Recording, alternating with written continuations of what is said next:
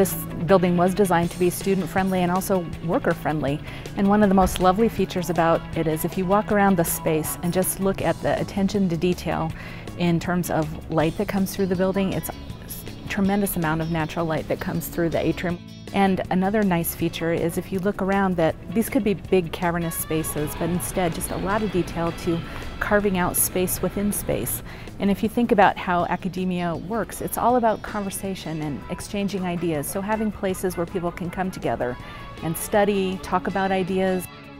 In addition, on each floor there are lovely student lounge areas, so at each end of the atrium and then in some of the corners of the buildings that are set up as just sit down, hang out, talk. Some have tables, some are just chairs, but really to facilitate interaction with colleagues for students and faculty. It was developed well beyond anything we would have thought. There's plenty of room for students. The technology in these rooms is remarkable. The 3D classroom, the distance education classroom, the visual aspects of the HD and the sound system in the large lecture hall. I think this area is astoundingly student-friendly related to that and very focused on the education of the students. It's interesting, I mean, they did go with top-of-the-line technology in terms of the 3D classroom and its new 3D technology. We also have downstairs an EEG lab.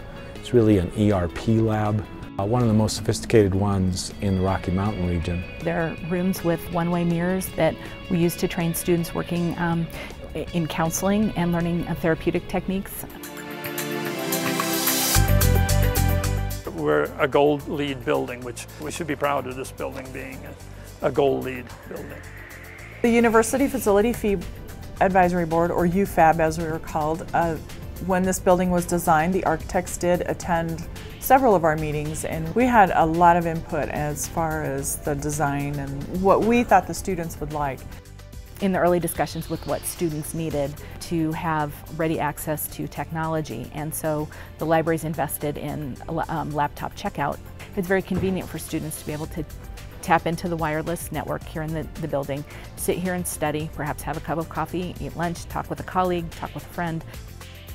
I think one of the most exciting aspects of the building is really sort of the investment in academic synergy, if you will, of two departments from two different colleges coming together, both people-oriented disciplines.